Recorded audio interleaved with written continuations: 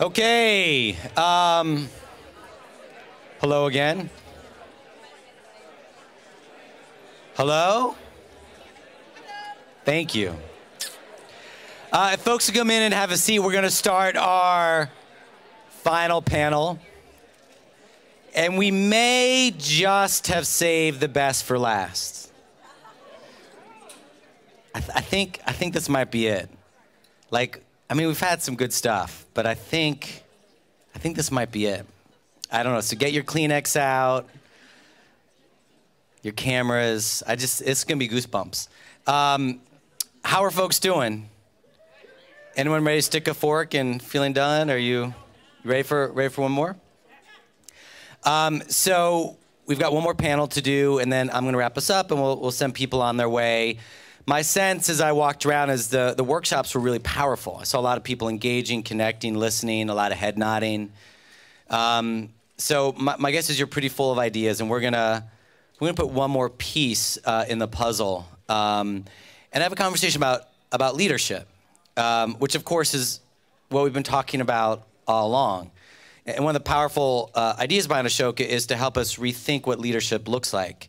And we're very lucky not only to have an amazing panel, but an amazing moderator, Adam Bryant. So some of you may read his article in the New York Times. It's one of my favorites in the Corner Office. And he's also the best-selling author of The Corner Office, Indispensable and Unexpected Lessons from CEOs on How to Lead and Succeed. So this is a writer, a thinker who interviews leaders and asks them questions. Sometimes hard questions, sometimes funny questions, and sometimes he gets hard things back and sometimes funny things back. There's a CEO out there who, in the interview process, reads people's palms as part of the interview process, which I will now integrate into my own interviewing process. This should be part of the Ashoka method, Bill. Like the final stage after you get interviewed, you can come in and read people's palms or tea leaves. So Adam's a reporter, New York Times business reporter, but much more than that. Trying to build out this idea of what we can learn from leaders by talking to leaders, not just in articles and books, but how do we bring that practical information to people's lives, whether it's at colleges and universities, whether it's in forums and workshops like this. This idea that knowledge it's great to have it online, that people can read, but actually trying to make that come alive.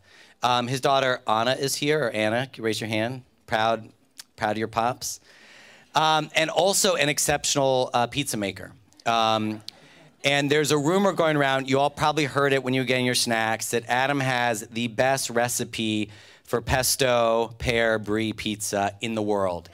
I know I heard about it washing my hands in the bathroom. So well known for that. And he makes his dough from scratch. So let's just give him a round of applause for that, as well as all of his work. Everybody a tough act to follow here. Thank you very much, Eric. Thank you to Ashoka for the invitation. I'm really honored to be here. It's always so inspiring to hear everybody's stories and about all the great work you're doing. In journalism, we often talk about the art of the good, dumb question and how a good, dumb question can lead to really breakthrough investigative journalism.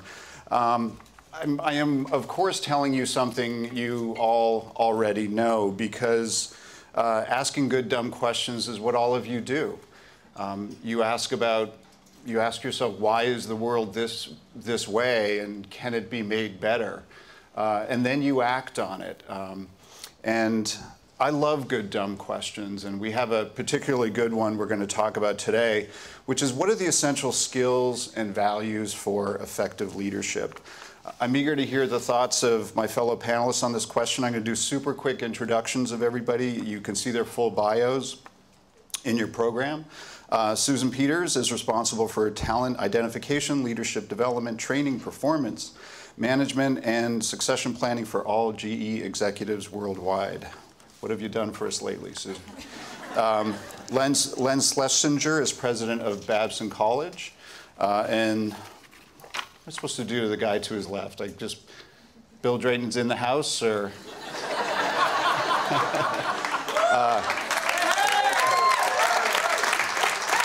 Quick note on the format. I'm going to set the table for the discussion. Then maybe we'll have each of the panelists speak for a bit.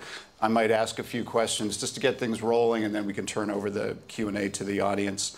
A big part of this conference, of course, is about telling stories, so I thought it might make sense to tell you the quick story of how I started Corner Office, and I'm willing to do that as long as I don't have to share the stage with those TGIF kids.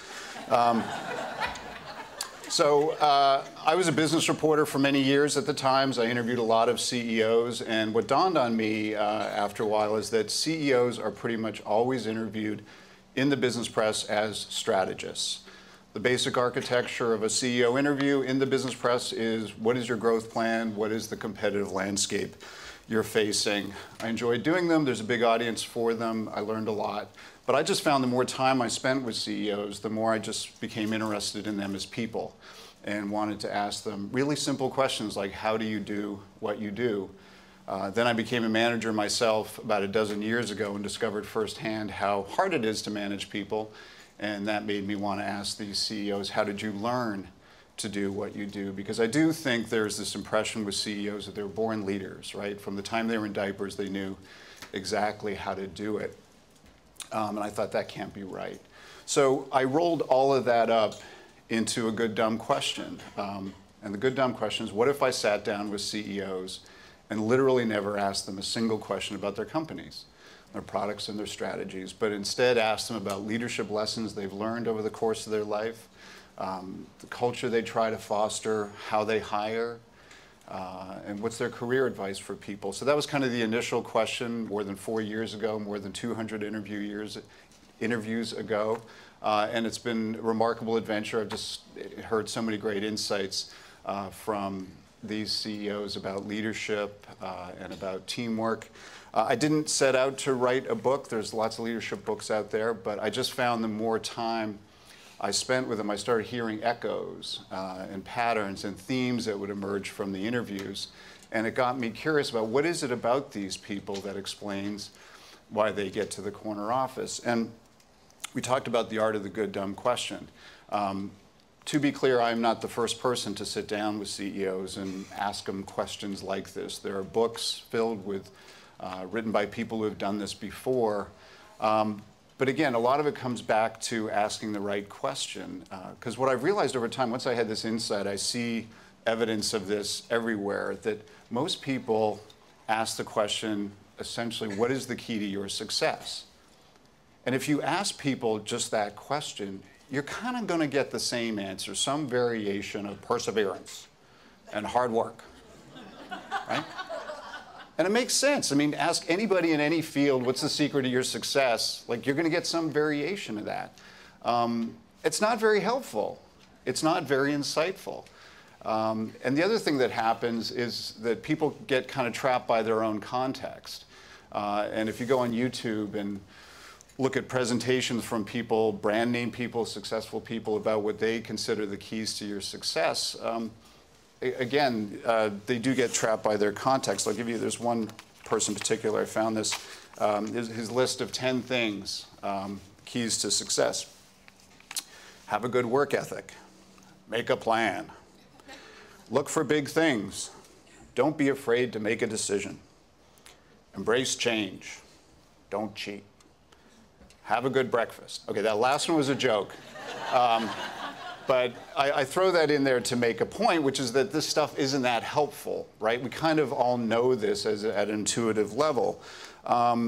So what I did was say, let's assume those are the table stakes, all the obvious stuff about how, make a decision, work hard, don't cheat, all those things.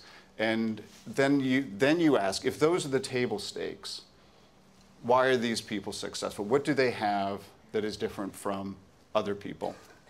And so what I did was sort of create this framework, a hypothetical large company, I don't know, maybe GE or something. Imagine 100 people. They're all, say, 35, and they all have the same title. They're all at the same rank. And then let's assume they have those table stakes qualities. So then you ask the question, some people from that group are going to get promoted from that 100. And from that smaller group, fewer people are going to get promoted. And the ranks are going to keep thinning all the way to the top. And that's the question that I'm trying to answer. Well, what is it about the person who gets promoted over everybody else that explains why they get to the top? And it's very interesting because as I was thinking about Ashoka and this talk and the 5 qualities, I want to run through them very quickly for you. What's really remarkable is that as much as I interview mostly CEOs of for-profit companies, I do interview a lot of leaders of nonprofits, that I'm going to be holding up a mirror to all of you. Because in what you do and in the stories that I've heard and the work you've done, these qualities really describe you. So I also want to make this important caveat clear that I don't feel like I've cracked some magic code. This is just kind of my take on pattern recognition and the roughly 1 million words from the transcripts I had from all the interviews. If all of you did the same exercise, you would come up with your own list, but this is mine. So there's 5 qualities. The first one is passionate curiosity, just a deep engagement with the world, a kind of relentlessly questioning mind, curious about people, their backstories, how things work, how they could be made to work better. This was captured. I interviewed Jeff Weiner of LinkedIn, and he told me about a very interesting word that he had heard. It's called neoteny, N-E-O-T-E-N-Y. And it's from the animal science world. It's the retention of juvenile qualities in the adult animal. And I know a lot of you are thinking right now, you know some guys who have totally nailed this. But it is a great word because it really speaks to having the sort of beginner's mind and just always being sort of a newcomer to any situation. You ask those really basic questions. And I really believe that there's a great head fake in the world today about CEOs and leaders often. You know, the typical glossy business magazine cover has the CEO, the arms folded, and they're photographed like they can see around corners and that they have all the answers. But to me, the great head fake is that leaders, it's not so much their job to have the answers, it's to have the right questions. It's to frame the question in the right way that can really not only galvanize their organization, take it in new directions, but also ask those good, dumb questions that can launch wonderful projects. This was driven home to me by a CEO I interviewed named Andy Coslett. And he said he spends a lot of time in his job just going up to people in his company and say, why do you do that? Just that why? As he says, the really big prizes in business are found when you can ask a question that challenges the corporate orthodoxy. And I think that's true of life in general. So that's number 1. Number 2 is battle-hardened confidence, which is developing a track record of facing down adversity and succeeding through it. I think this is one of the reasons why hiring is so hard. This is what I hear from so many of the CEOs. They hire somebody that look great on paper. They think they'll be a great employee 6 months into the job. You have to put them on the hot seat. And that's where you find out what people are really made of. Some people rise to the occasion and other people fold in that context. The third one is what I call a simple mindset, which is the ability to take a lot of complicated stuff in the world, and there's a lot of it, and really distill it down to the 1, 2, or 3 things that really matter. There was a day not that long ago where just having raw data could be a competitive advantage for companies, but now it's all out there for everyone to see because of the internet. So the real value you're adding is synthesizing and distilling. And I do think this is one of the most important skills for leaders, to be able to stand up at an all-hands meeting of your staffs and say, these are the 3 things that we're going to focus on this year. I guarantee you, if you stand up and say, these are the 12 things I'm thinking about right now, people are going to be checking their phones in a second, wondering when lunch is. I am reminded of the power of simplicity in my interviews all the time. There's this moment that happens so predictably. I make a $20 bet with myself when this happens. So I often ask the leaders I interview in the course of the conversation, have you codified the values of your organization? Some companies have, some haven't, but it's always an interesting avenue. And if they say, yes, we have, then if they say, we have 7, or we have 8, that's when I make the $20 bet with myself that they are going to forget one of them. I call this the hand moment, because this is what happens. You know, when they say, yeah, we have 7, I say, I'd love to hear what they are. They go like this. And then if there's a PR person in the room, they shoot them a silent glance that says, if I forget one, cover me. And again, it happens so often that I almost always win these $20 bets. I once had a CEO had to rummage through his briefcase to get his iPhone to look up his own company's values.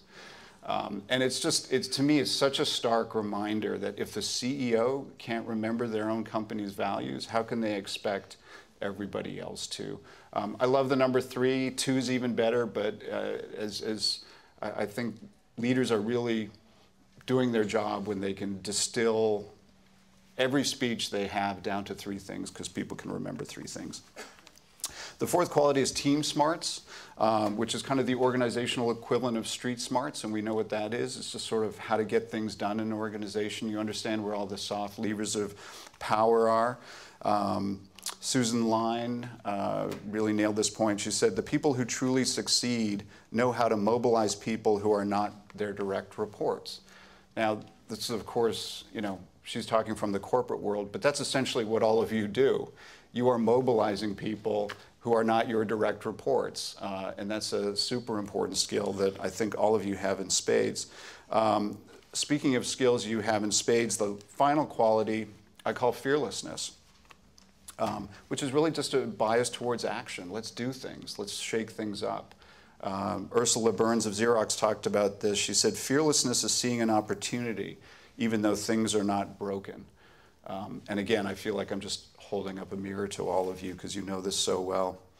The thing about this list of 5 that's always intriguing for me is that over the course of 200 interviews, I get a lot of reminders of the importance of these things. And I had a serendipitous moment where I interviewed a guy named Mark Templeton who runs Citrix. And I asked him, as I often do, how do you hire? What qualities are you looking for? And he told me the following 2 things, and if I could just read you a couple of short paragraphs. He says, the things I value start with curiosity, because curiosity is a measure of self-motivation. People who are curious will develop themselves, they'll discover things, they'll invent things. You look for demonstrations of curiosity because that is where someone has done something on their own time that's outside the band of what they would normally be doing. Passion and curiosity. The second thing I look for, he said, is scars. You can call it wisdom, you can call it experience, or the things that went wrong in your life. That's where I think knowledge turns into wisdom. A lot of people will have facts and information. I'm looking for wisdom. The things that went wrong and what you did about them and how they shaped you as a person and your beliefs. Battle-hardened confidence, or scars. So that's my take. I'd love to hear what the panelists have to say about this core question of what have you seen over the course of your life as the skills and qualities that really separate leaders. And maybe, Susan, we could start with you. Okay, thanks, Adam. Never stop evolving, we all rise. I heard that there were a lot of people who introduced themselves over the last day or so with 6 words, so those are the 6 words I chose. Never stop evolving, we all rise, because that sort of represents the way we think about leadership development. The idea that never stop evolving requires everybody, and we think of all of our employees as leaders, because leadership is really a very personal journey into yourself, and it can be something that you work on all the time. And while some leaders may evolve to the corner office, everybody can be a better leader. So we think about the never stop evolving part by providing to our employees the expectations of leadership in today's world. And that's sort of a constant thing. You have to think about leadership development the way many people think about product development. The whole idea of a multi-generation product plan. And the example that I might use is a cell phone. And I would wager that nobody in this audience is using the same cell phone that they used 5 years ago. And the reason for that is because that new product provides new capability. You have higher expectations of what it'll do for you. And the same is true for leaders and leadership and you. You are not the same person you were 5 years ago. You wouldn't want to work with or for people who hadn't changed in 5 years. So it's incumbent on us to ensure that people understand what is the new functionality that's expected as a leader. So never stop evolving. We all rise if every leader, every person does something, a skill, an interface, a dialogue, a little bit better each time they do it. If they have higher expectations of themselves as a result of the learning and the evolution as a leader, they have higher expectations for themselves, for the people around them, the people that work with them on teams, and then together we all rise. So that's sort of the way we think about leadership development, and I look forward to the discussion. Great. Len? Super. My 5 words are, oh shit, I go next.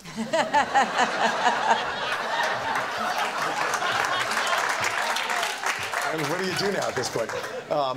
So in 1993 at the Army War College, they tasked a collection of military folks to address the fundamental issue of defining the nature of the environment in which the West Point was going to have to rethink their leadership strategy. And they articulated a phrase that I'm sure many of you are comfortable with or have heard before called VUCA, volatile, uncertain, chaotic, and ambiguous, as a characterization of the environment in which we were going to have to develop leaders to be able to thrive and grow in the 21st century, and evolve to a very simple model that doesn't have 5 elements to it. It essentially is be, know, do. Okay, so know yourself, know some stuff, and do some stuff. And we'll talk a little bit about that in the context of what we know about what we call entrepreneurial leadership at Babson. That environment actually renders for-profit and social enterprises many of the things we've long held about management and leadership to be increasingly irrelevant. If you look at the major contributions of applied social science on the leadership question, going all the way back to Stogdell's Handbook of Leadership, that any of you have a doctorate have been burdened with having to read. It's 768 pages of small print. And the only conclusions they're able to define that are empirically supported is the leader sets high standards and expresses caring.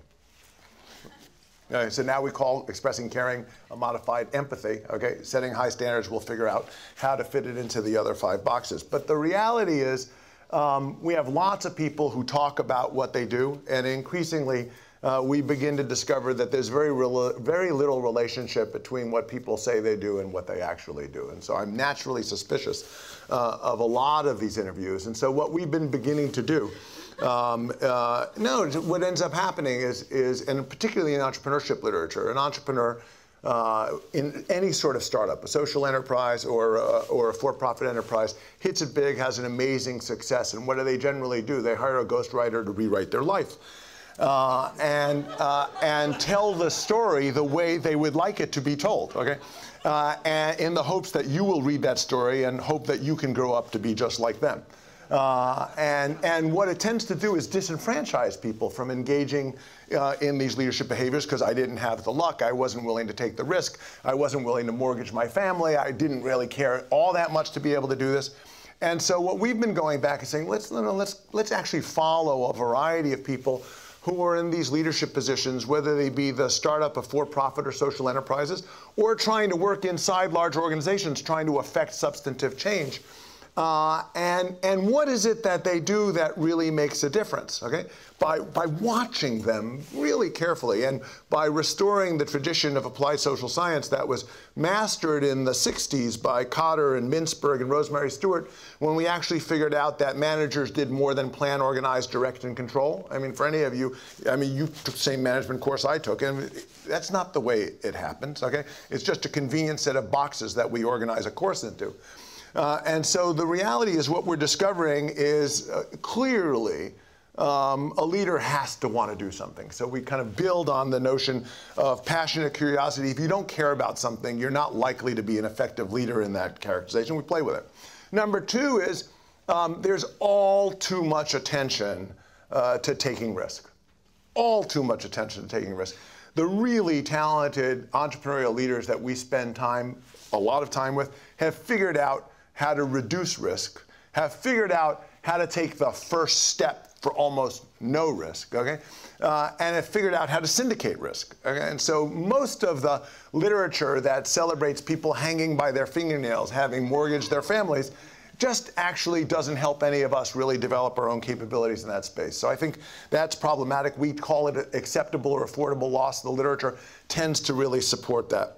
They bring others along. So you know at the end of the day, it is all about the team. It is all about engaging others. And it is recognizing that leadership is essentially about an act of co-creation, even though the leadership literature is entirely about creation. Okay? You know, we can celebrate the Howard Schultzes of the world and how Starbucks got created, but the reality is it was a manifestation of 1,465 customers who were incredibly pissed off about his first venture called Il Giornale, which required you to listen to opera music, order in Italian, and stand for a $3.50 drink. Okay, and they all contributed to the creation of Starbucks. That's truly an act of entrepreneurial leadership. The fourth is to recognize that stuff does happen, and to use the environment and all the stuff that happens as a powerful learning experience, and then repeat, okay? So it's like wash, repeat. And the ability to recognize that the environment is sufficiently complex, okay, that we need a much more open leadership model, a much more inclusive and welcoming leadership model is at the core of what we try to do at Babson and what also we try to teach, and is very much consistent with what we're hearing up to this point. Great. Bill? So Eric mentioned tea leaves. All of you know our selection process for staff and fellows, and think goat entrails. This is really, really important, completely central. So the three words I would use, you all know, everyone a change maker. That guides individual behavior, our organizational behavior, our objective of the world we're trying to help create. And everyone means everyone. Change maker is the ability to give. That's really powerful. And that's what brings people the greatest happiness, health, and longevity. So this is actually very simple, but it's in the context of the world going through the very profound transformation that this whole gathering has been focused on. We are leaving the world of repetition and authority, and some of the things Len was pointing to was not such good leadership. And now we have to help everyone make this transition to an everyone a change maker world where everything is changing, and that VUCA principle is at work. It's a new phrase that I'm going to pick up on. And just as we started off yesterday, entrepreneurs are different. Social entrepreneurs are more different. The world we're going into is different.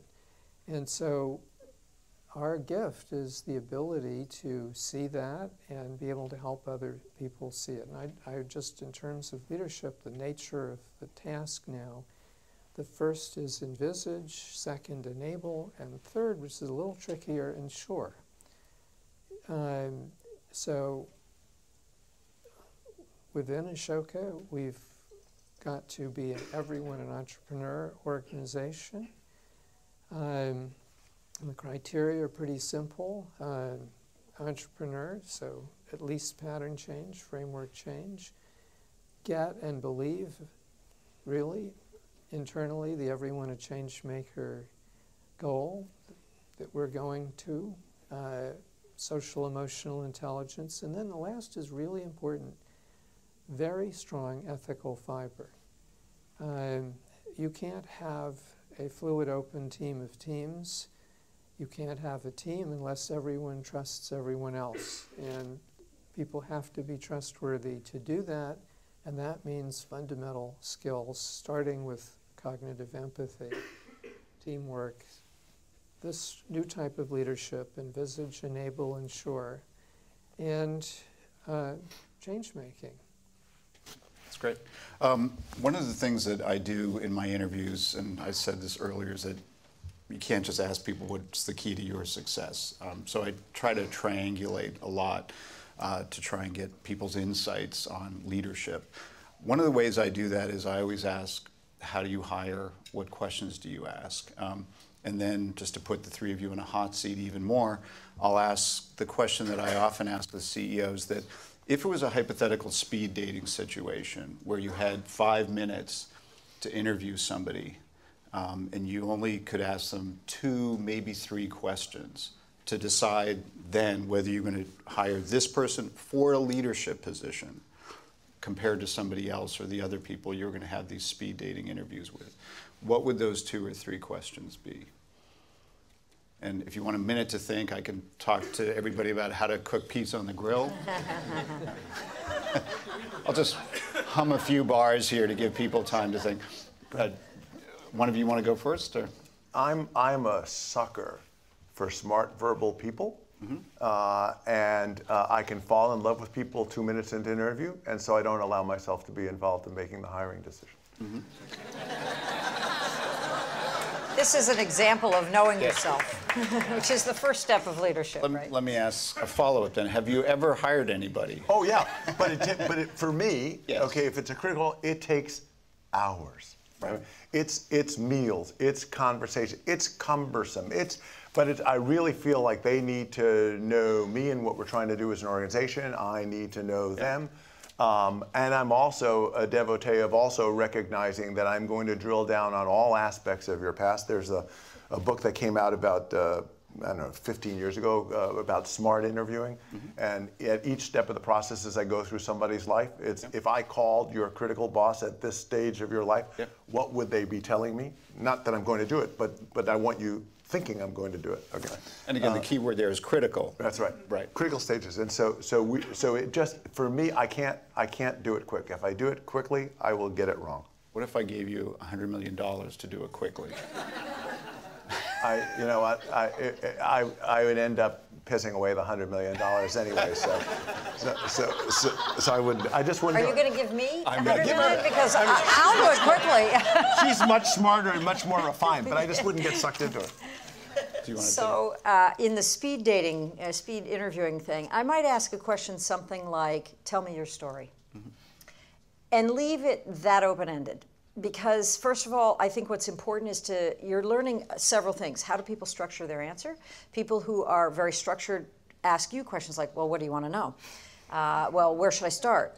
Let me, they tend to be much more structured. So maybe that's good. Maybe that's what you're looking for.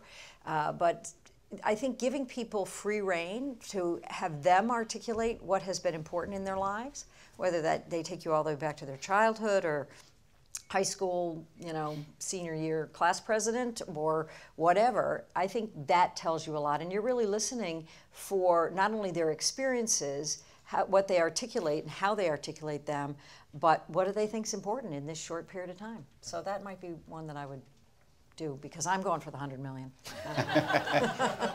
You could probably make productive use of it. And I've heard other CEOs use that approach, and they say it's great for the reasons you cite, and they say it's an instant read on how the person thinks because some people respond, they start going through the checklist or the timeline of their life. Well, I was born here, and then I did this.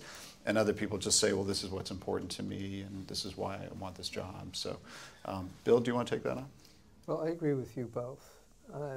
Anyone who knows me, it takes me a very long time, but I do have some things that I think are especially important. And you mentioned middle and high school, and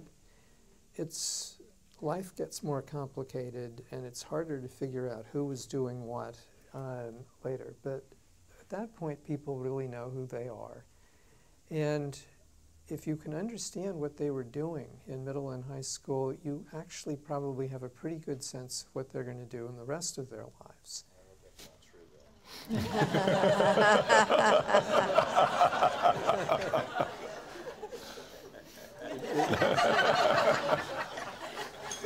So the second thing that I think is really important is the ethical fiber part, because nothing works without that. And especially if you're an entrepreneur, you're always going into someone's office and saying, now, please do something that you would never do and you've never thought about. And it can't be the words. They're making a judgment about you when you walk in. Can I trust this person? And then they're saying, oh, this person and the idea are married. So I can sort of trust this idea. Then you have a chance with the words. And you can't build a team or a team of teams without it. It's just completely fundamental. And there are some things you can get at cognitively, but this is really, your early brain is much better at this. And so the hardest thing is to help myself and everyone else figure out how to access your early brain. And there's a mechanism that we found to be very useful I'm terrified of heights. Maybe it's snakes for you, but there's almost always something that people are rationally afraid of. So I've had a conversation with someone, they leave, I close my eyes, I imagine I'm on the edge of a cliff edge, and I think about the person, if I reach for the edge of the chair, there's a problem. And what I've done is, in effect, is I have brought the early brain, it's nervous already because I'm on a cliff edge, and the cerebral cortex doesn't have a chance to intervene because, you know, the early brain is already there, and then it tells you. So, I mean, there are a variety of mechanisms, but ethical fiber is the most fundamental thing, and you have to get at it. The other thing is, and this is one of Len's points, is that we do this society-wide through juries and other group mechanisms, and that's important. So our selection process always has a jury phase. And, you know, if one person has a tickle, that's okay, but if 3 people do, then we really have a problem. And then we start thinking about it and go and look at it much more closely. So I think those would be the 2 I would focus on. Okay, great. At the risk of stating the obvious, one of the things that I've really learned through the process of doing these interviews is just how personal leadership is. As much as, can you still hear me? As much as people like to write books that are effectively, you know, suit off the rack, put this on, you'll be a leader, lead my way, that's not how it works. And again, the risk of stating the obvious, I think leadership is always shifting, and it's based on 3 things: who you are as a person, the people you're leading, and the context in which you're leading. So there's no, you can't sort of freeze frame it and say this is how to do it. And I get weekly reminders because of just how personal leadership is, because pretty much every week somebody, a reader will email me and say, I've been reading Corner Office from the start, this was the best one yet. And 10 minutes later I'll get an email from somebody saying, or a colleague, I'll run into a colleague in the cafeteria and I go, you know that guy this Sunday? I didn't like that guy. And it's just, I've come to realize that these interviews I do are like Rorschach tests. They're ink blots. We project all our kind of stuff on them and read things into them that we want. So leadership is personal. The other strategy I use in my interviews to triangulate, to get away from the what do you consider the key to your success is, I ask people, what do you consider the most important leadership lessons that you've learned over your life? And I'm really trying to find maybe the 1 or 2 moments that really were kind of crucible moments for them, where they learned an important leadership lesson that really influenced the way they lead and manage. So if I could, I'd like to ask each of you to think of a story, a leadership lesson that you learned over the course of your life, a moment that has really stayed with you and kind of was an inflection point for you. You don't want to do this in order, do you? You're already wealthy. You got $100 million, so let's... Well, I don't usually tell this story, but it's an impactful one. And this is a story, you're really asking for personal stories. Yes, you know? please. I thought we were going to get to talk about other people, but here we are talking about ourselves. So I was, I'll do this briefly. Many of you have at least heard of Jack Welch by reputation, and it was in the mid-90s. It's kind of a long story.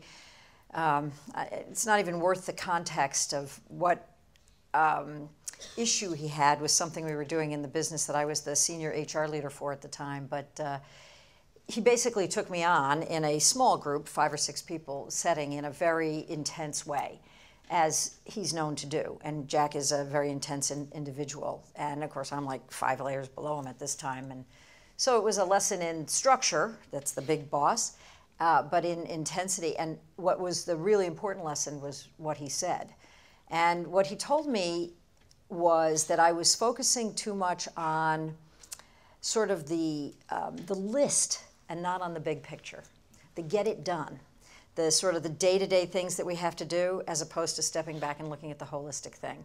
Now, he didn't use those words. He used some many more colorful words, but that was the essence of what he said. And I can tell you that it was hugely impactful feedback, A, because it was given in a clear, direct way, and I think it's a a real failure in our system at all levels, frankly, that we don't give direct, clear feedback because it's a powerful learning tool.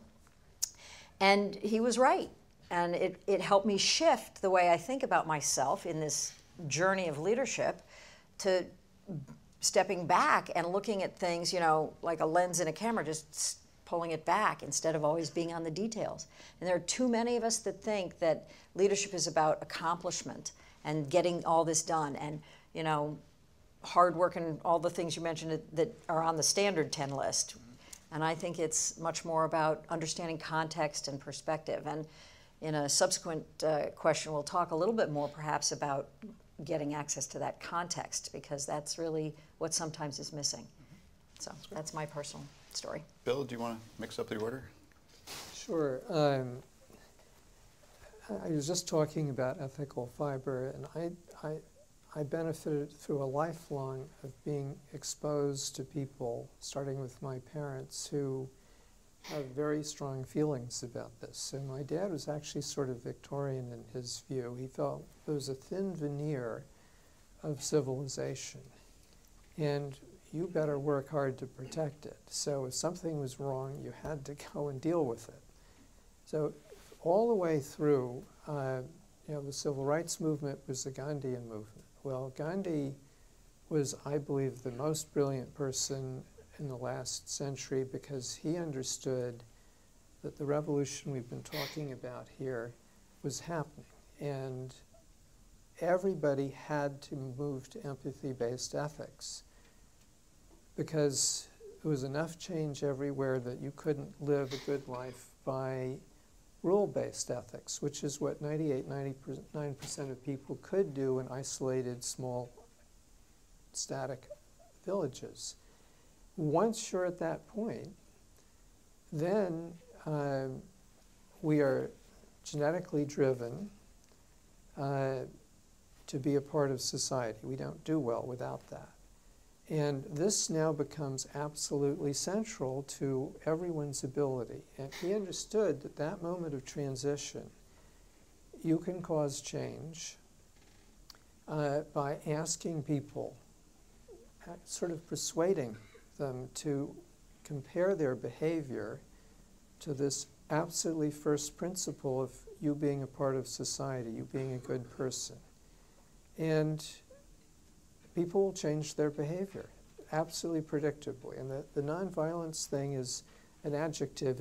If you coerce people, then they're not making the decision, and this doesn't happen. So that had a very, very big impact. Any of you were part of the civil rights generation, I can't tell you how powerful it was to see people changing in front of your eyes. So I was involved in helping the Northern Student Movement get started, and we had a project in the Eastern Shore of Maryland, went back and forth from Cambridge. It was very powerful. Now, here's the story that I want to tell you, because this is all background. I don't think it's one story, isn't it? It's a whole coherent pattern. I was at McKinsey in my third month. And New York City was about to go bankrupt because it couldn't borrow any more money. The only alternative was to raise a lot of new taxes, $1.4 billion. And this is when $1.4 billion was really a lot of money. And the mayor, then Mayor Lindsay, knew that the finance administration couldn't do this. They had 6 weeks. And so they came to McKinsey. And they said, well, we have one associate who's never been to business school, so he's the obvious person to work on this. That was me. And so this is wonderful, a candy store, a recycling incentive tax, a leaded gasoline tax, and then this is one where the trouble comes, the tar and nicotine tax. So high tar nicotine cigarettes had a higher tax, and that meant that when you went to buy one, you had a pretty clear message that there was something different. And it was designed to get the companies to shift their marketing to push low tar and nicotine cigarettes. All right, so I was at home in the village working away on this, and I got a phone call from the guy who ran the Bureau of the Budget. You got to come to a meeting. What is this tax? We've been called by the cigarette industry. They want to have a meeting. Okay, so I show up at this meeting 2 days later. The industry, shall we say, was not truthful. What to do? So I very politely said, well, I've been talking to some of your people. It doesn't seem to be quite that way. The meeting did not go well from that point onward. The industry asked, please, everyone say who you are. So I very innocently and probably stupidly wrote Bill Drayton, McKinsey & Company. Went about my business. A few hours later, I got back to the office. And just as I was coming in comes this guy, twice, maybe more my age, easily twice my weight. That's not very hard. And looking very unhappy. Are you Drayton? Yes. This is not good. And it went downhill from there. What do you think this is, a Nader office? Anyway, so I went off to see the partner I was working for, and it was radio silence for the next 2 weeks. I did everything possible to make this tax irreversible, stirred up the health industry, etc. Then I was invited to lunch at the Racket Club. I've never been to the Racket Club before, but for those of you who know New York, it's a rather established institution, shall we say. And I was going with the head of the marketing practice, who was the guy who'd come to my office, the head of the public practice, and someone I had never heard of, Marvin Bauer, who just turned out to be basically the founder of the firm and an icon. Lunch, no one says anything about this. They talk about old school ties, what is going on. Halfway through coffee, Marvin turns to the head of this large tobacco company, who is a very big client. New York City is a very small client. And says, I understand you're concerned about the work we've been doing for New York. And tell me about it. And so he did, expecting that the firm would then do something about it. Marvin then said, coffee now being pretty much over, we serve 40% of the top 500 companies in America, and no one has ever questioned our professionalism, although we're always serving competitors. And since you have this concern, we can no longer serve you, and we will no longer serve you. Now that was really powerful, and I believe that that's why McKinsey is a great firm. It's not because people are smarter, but people can trust one another internally, and therefore you get better thinking. And I'm sure I was there to bear witness, which is what I'm doing. Marvin was a really great leader, and it was all about ethical fiber. It's wonderful. It's wonderful. Yeah. My first job, after, because I went to business school, so I didn't do anything sexy like taxes. My first job after business school was to be a first-line supervisor on the night shift in a paper mill in Green Bay, Wisconsin. I was born and raised in New York, so this qualified as my first overseas assignment. And also, I didn't understand at that time. Now I'm a college president with an evening MBA program. I understand what it's about, but I had a daytime MBA, and I didn't understand that it didn't qualify me for anything that happened at night in a factory. But I was making facial tissue, and you know, I don't know if any of you ever think about how you actually get 200 sheets in a box, okay? But there's a process, okay?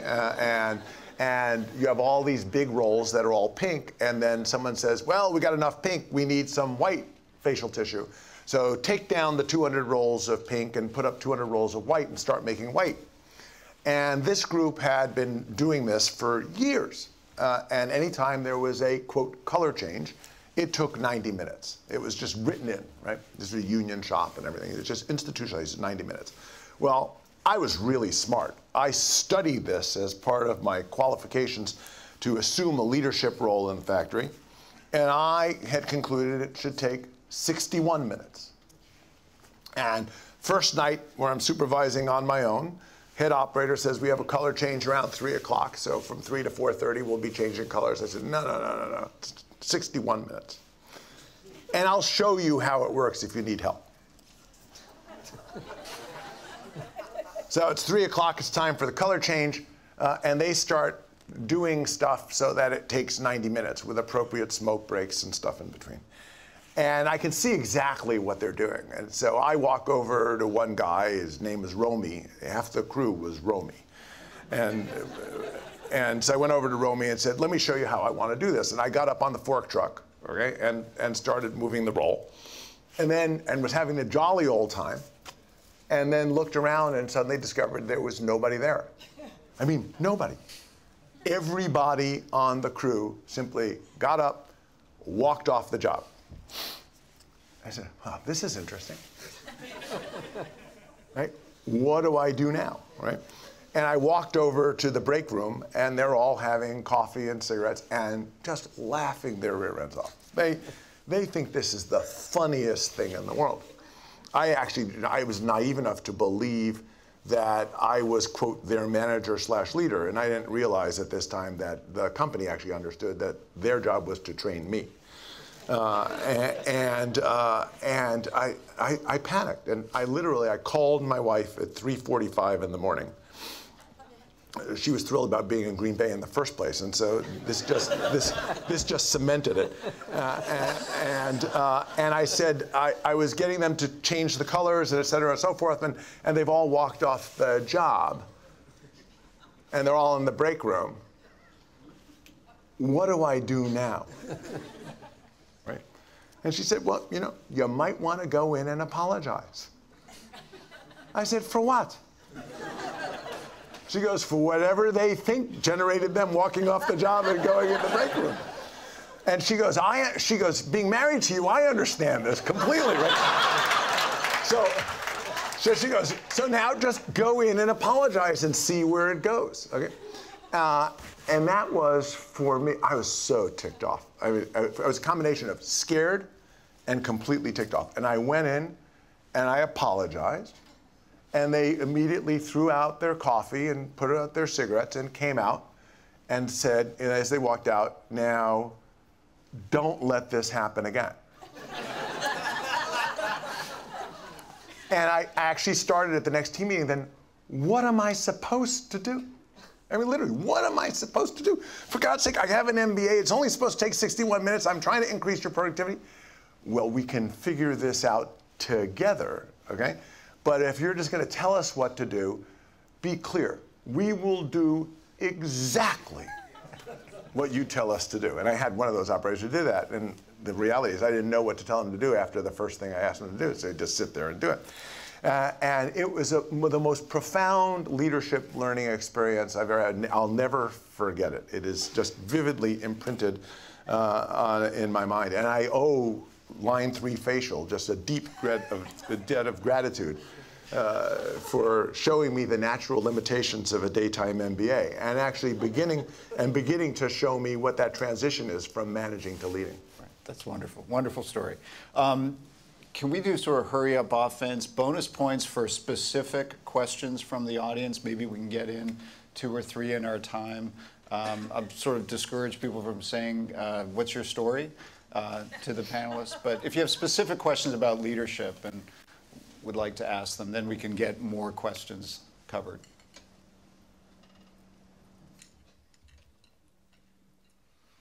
Thank you very much. So I work for the State Department. That's as much of the story as you get. And they used to call George Shultz the Buddha because he would never talk during the senior staff meetings. And so you were very trained as a State Department person to listen to what your ambassador said so you could modify what you said and say the right thing. And so my question to you is, your senior level meetings, do you talk first or do you talk last? Bill, do you want to start? There isn't one or the other. And again, I think this is very much a matter of context. If you know something and that no one else does, then maybe you should say something. But if someone else is leading in that area, it's much better to get them to do it. But even better is you say, okay, who are the people leading this? Let's make sure that they are there and get them to lead the conversation. So at our executive team meeting this week, we were talking about very, very fundamental thing. We've started the tipping process I described yesterday for Every Child Must Master Empathy, the 60 schools, etc. And an organizational transition we're going through so that in every metro area there's going to be probably 12 or 15 teams of, Ashoka Fellow teams, Changemakers School teams, etc. And that becomes a team of teams in itself. So that we wanted to illustrate that by some of the experience that we're having in finding the schools to be Changemakers schools. Well, Laura White has been out dealing with the schools, and in doing that, she has been seeing synapses between the schools and one another and Ashoka U and etc. So she was the right person to lead that discussion and did. And I should also tell you about her that she was a youth venturer, and then when she went to Tulane, she was the leader of the team that helped Tulane become a great changemaker campus. That's great. That's great. Len, do you want to take that on? I actually have gotten to a stage in my life where if something's important to me and I have a point of view, I just say it, okay? But I want to be in an environment where we actually can legitimize disagreement, and the fact that I say it doesn't mean that's what's going to happen. Now, the great news around transitioning from a corporate environment to a collegiate environment, if I say it, it's almost certain to not happen. And there's a much healthier culture of disagreement in that environment than I've experienced in a corporate environment. So actually, it turns not to be not to be as critical an issue in this environment as it's been in prior jobs. And I would just add that I'd like to introduce the concept of versatility in a leader, and again, leader at any level of the organization. The idea that as a leader, you have to know when to talk and when to listen, and in that listening mode, know when and how to ask questions. So I think that it isn't about just one or the other. Rarely is life ever about one extreme or the other, but having the sense and the versatility to be a good listener and a good speaker and communicator. And I'll just take a second to channel some of the CEOs I've interviewed. I've heard a lot of them, they essentially set up a very simple code for meetings. They will say, there are 3 types of meetings. There's one where I'm going to make the decision, but I want to hear your opinions. This is a total consensus decision. Or I want to hear everybody's opinion, and I'll have the final word, or whatever. But just that they have some very simple code that they say, okay, this is a type 1 kind of meeting, and then everybody gets it. So I think there's a lot of useful tricks for that. Other specific questions? Okay. This is the last one, and then I'm going to ask a very specific question of Susan, so I'm going to retain the right to ask a 30-second question. But one more question from the audience. Who's ever got the microphone gets the right to choose. All right. Fellow Canadian. Wow. Exciting. Last question. This better be good. Pressure has been reduced. Thanks.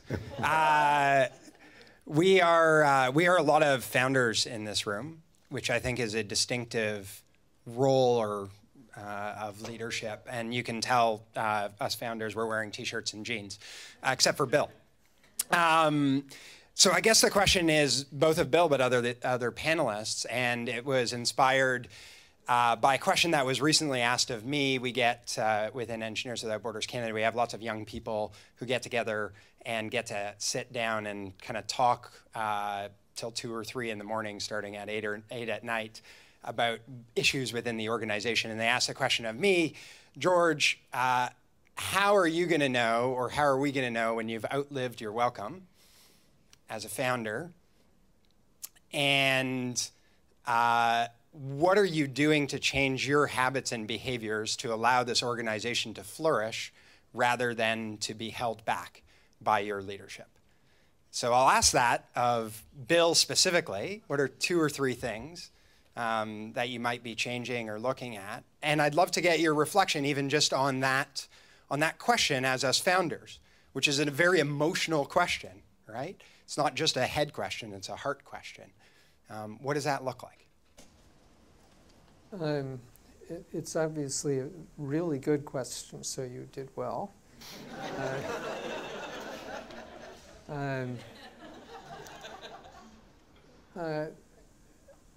There's a element in it that may be embedded that I want to deal with first. If it's a matter of having an idea and then implementing it, that's a model that I don't think exists much anymore. And I think so it doesn't.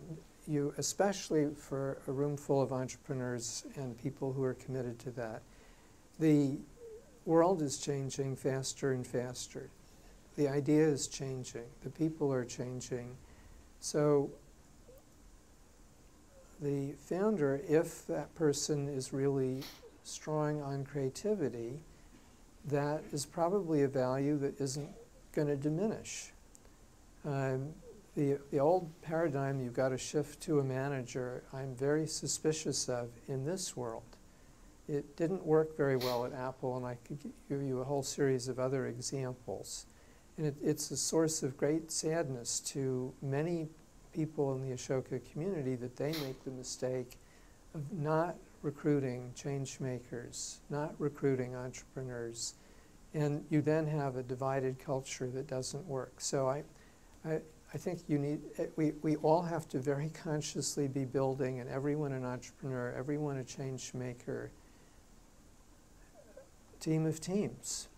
And I'm avoiding some of the traditional words here.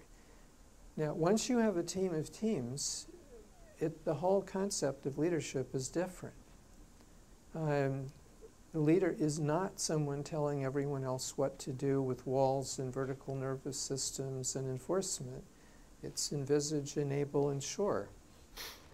And everyone on the team has to be initiating, has to be changing, has to be entrepreneuring, or the team isn't going to do very well. And that's true for the whole team of teams. So if you think founder in the sort of traditional, have an idea, this is all a bad way of thinking, I think. Now, having said that, there are obvious risks. And it's a challenge that I think everyone here faces. How do we really listen? How do we create an organization, a movement, where on the one hand you're encouraging everyone to initiate, on the other hand you've got to get some big things done, which is when I said earlier, envisage, enable, ensure. The third part is a little sticky. And I think it's a function of being really good at, if everyone says we're moving to an everyone a change maker world, in my mind that is the equivalent in basketball of ball and basket. Once everyone agrees that that's what we're all trying to do, then you can move on to the plays. And at each step of the level you have a fluid open team of teams connecting in every direction. And that's the architecture we have to come up with, and each of us has to learn how to play in that very different way. And one of the very nice things about this is that you're not going to get bored. What I am doing is so different from what I was doing a few years ago. I mean, it's just a different role, which is really interesting. So there are risks. There has to be a shift from the old overall structure to the fluid open team of teams, and then everyone has to get used to everyone being a player on the basketball court. That's great. Len, do you want to take a quick cut at Yeah, that? that being said, I'm going to disagree a little bit. The challenges of startups and the challenges of scale-ups are strikingly different, okay? And strikingly different in tone and in content. The answer, though, isn't this notion that the scale-up requires a professional manager and the startup requires an entrepreneur. I think that's overly simplistic. But the question I would always ask myself as the startup entrepreneur is, do I actually want to do the work of scale-up? Or do I actually get much more of the jollies and excitement out of starting things? And I think that's the tension that comes more and more often. It's not this issue of the, quote, professional manager versus the entrepreneur. It is the sets of activities that allow you to derive the most pleasure. Now, no surprise, in this area, in social enterprise, we have a huge problem with scale-up. I mean, huge issues with scale-up. And so I really do believe there's some really serious questions that need to be asked in that space. I believe all of you are capable of doing that work. The question is whether you want to, and whether the fact that you don't want to obscures a realistic understanding of what needs to happen if, in fact, you're going to grow. And one CEO interviewed crystallized that point. It's about knowing yourself. The expression is, are you Army or Marine? Do you like storming the beaches, or do you like setting up the camp and making sure the fuel and water gets to the troops? And not everybody wants to do both. Can we shift gears and ask you a very quick question? You've worked with so many executives, thousands, tens of thousands, and a lot of your work is done sort of coaching them, helping them get to the next level. Because of your sort of, in effect, database of experience, are there certain patterns that you see? Do you find yourself saying, these are the most 3 frequent pieces of advice that you and your staff give to people to help them get to the next level? Well, I think that there might be 2 sides of the coin on that question. One is, how do you coach people? And the second might be, what do you see as the attributes of those people that you want to coach? Right. You know, who are the people that sort of come out of the pile, the 100 that you mentioned earlier?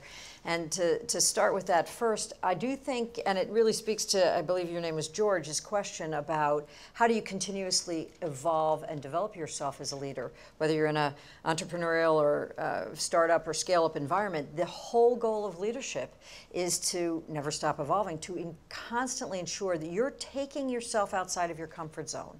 And if you're not doing it, or if your environment isn't doing it, you have to find ways to do it. These days, the environment's doing it for a lot of us. I don't know that everybody's leveraging that as much as they could or should. You know, people tend to stay in the space they're in. If you're working in healthcare, you're deep in healthcare. If you're working in, you know, Africa, you're deep in Africa. And what I'm talking about is changing up your context to the extent where you're doing something totally different frequently enough that you're getting a different perspective, that you're dialoguing with people who are farmers and academics and philanthropists and pianists, really a variety of people, because we tend to be in our own space. So we're looking for the people who have demonstrated within our context this, you know, I get it, I have to think bigger, I have to be able to contextualize my work. And then the coaching aspect is what we would probably say to people a lot is, you know, how are you, well, I'm probably going to answer it 2 ways. One, how do you pay it forward? I think there's a huge learning in how leaders, and that can be, again, at any level, but particularly at the more executive level, how and with whom have you paid it forward? Who have you coached? Who have you brought along? How have you brought them along? How have you developed them? I think there's sort of a ton of learning in that perspective that comes from sharing your perspective with others.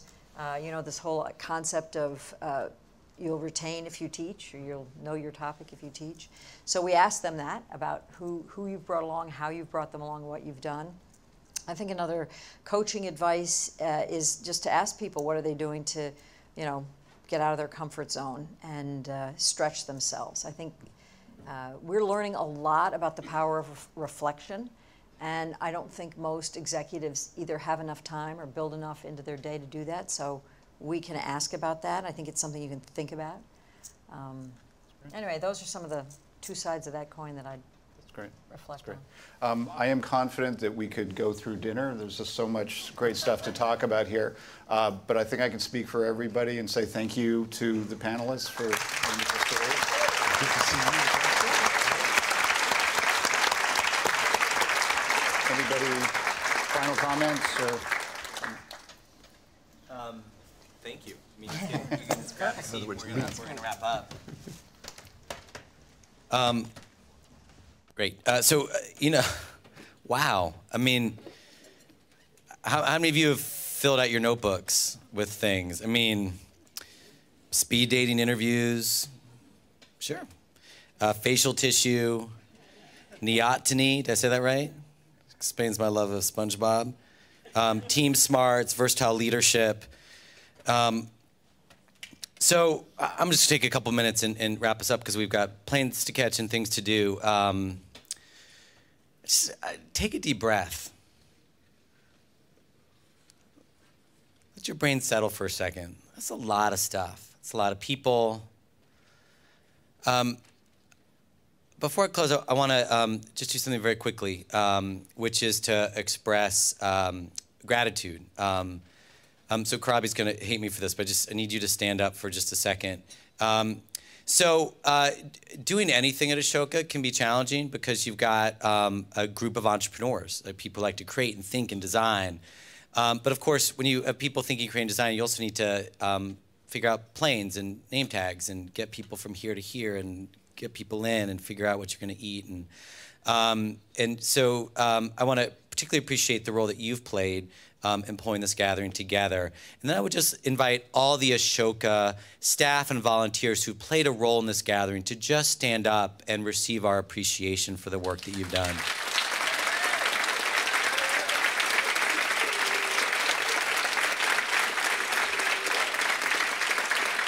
Thank you.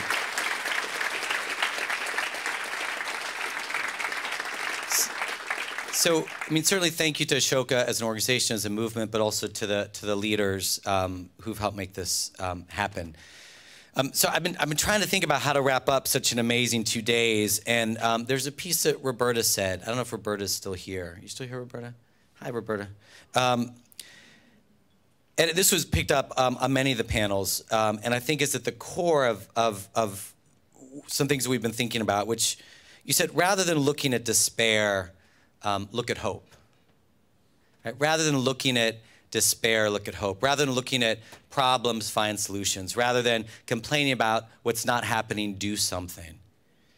And I'm reminded of Paulo Freire from Brazil, who's an educational activist, who wrote that when we, in our struggles, right, and we all struggle, if we struggle without hope, our struggles will be suicidal.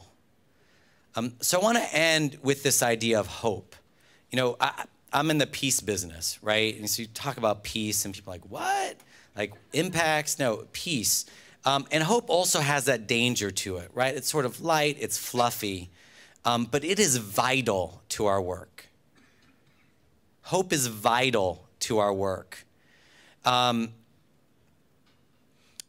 I think about Albie Sachs, who is a Supreme Court justice in South Africa, and he wrote about the ending of apartheid that all social change is impossible until it happens, and then it was inevitable. And that is the idea behind hope, right? Hope is impossible, right? And then it happens, it gets fulfilled, and it's like, of course the Red Sox are going to win the World Series. Well, it took 80 years, it's going to happen. And it makes me think of smoking. Follow me for just a second.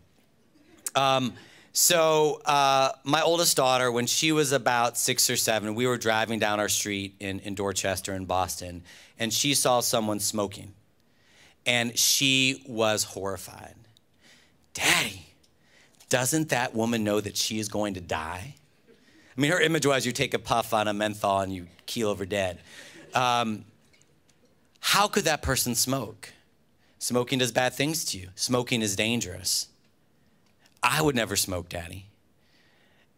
And so I thought back 30 years before when I was her age, right? I had candy cigarettes.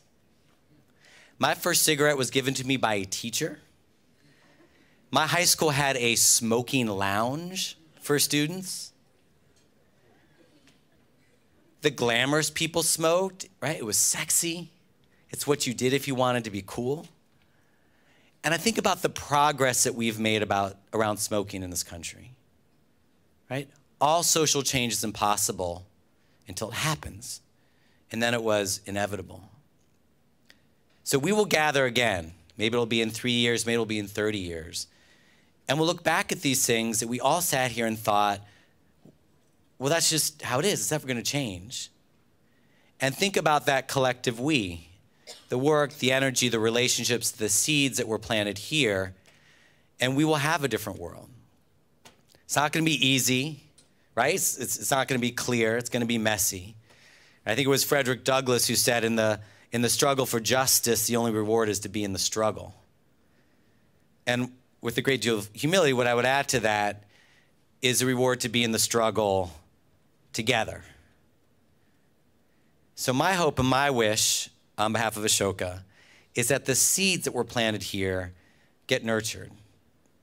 Right? So go home to your families, go home to your speed dating. But take these moments, these relationships, these ahas with you, let them grow, and share back with us at Ashoka what happened. Right? A quick email, oh, I met this person and we're gonna do this great project together. Or I'd never thought about leadership this way, but now I'm doing this differently. Right? Share back to this community. Tell us what seeds get planted, what movements get launched. So as we say in my organization, go with hope, go with peace, go out and have fun. And again, on behalf of Ashoka, thank you for showing up. Thank you for taking risks. Thank you for your generous spirit. Go forth.